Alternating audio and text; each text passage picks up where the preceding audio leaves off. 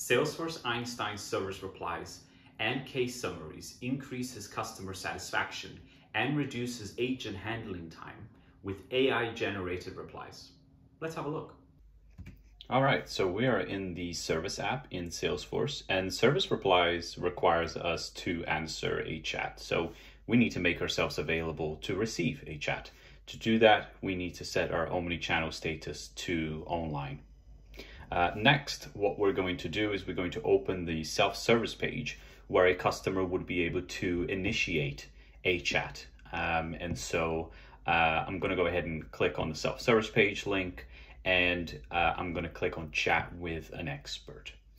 Here we can start a chat. So I'm going to fill out some information here on this chat box and start chatting. Now, in a second, the chatbot that we have set up here will answer the request and give us some options.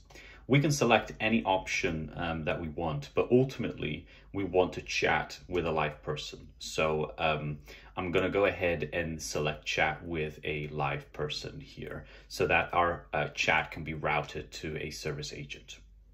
Now, this will route the chat directly to a service agent. We're going to hear a little ping in a second in our service console. And now we can accept the request and see all the details about this new chat that just came in.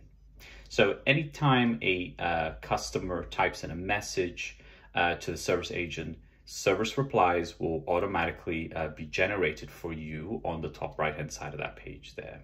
So here we have the chat that's open, and as a customer, I am just going to request some help getting back into my account. So if we go back, we can see that Service Replies have generated a text for us. And as I said, anytime a new message comes in, a new reply is generated. And so we can review it. And if we like it, we can just click post, and that will paste and send the chat into our conversation here. Or we can click edit, and that will just paste the chat into our chat box, but it won't send. They will give us the option to be able to make changes to it. So in this case, we'll hit post, and that will just send the chat over to Emily, who is our customer in this scenario here. Okay, so next what we want to do is, as a customer, I'm just going to provide the information that the service agent is requesting from me, and that's obviously going to show up on his end as well. And then again, a new generated reply has been generated for me, so I can go ahead and click post to send that through. And so I'm just going to tell the agent, look, I just need help resetting my password.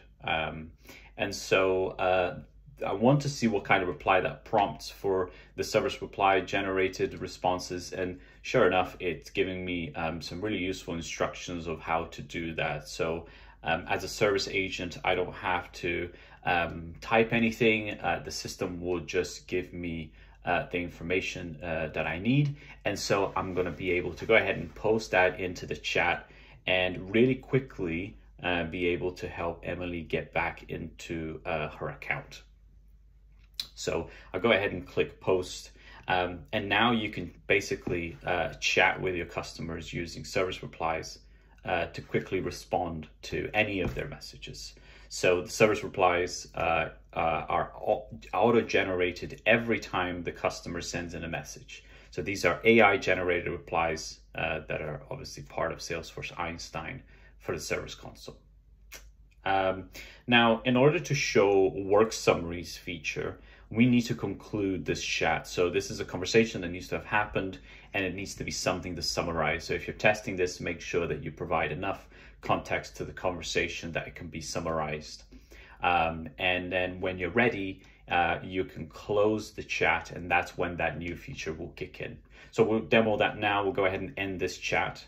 And then what you'll be able to see is on the right-hand side under case summarization, we're going to be able to see 3 new fields that are auto-populated and highlighted in yellow for you. And this is essentially part of the work summaries feature that Salesforce is offering. So we have 3 different fields here.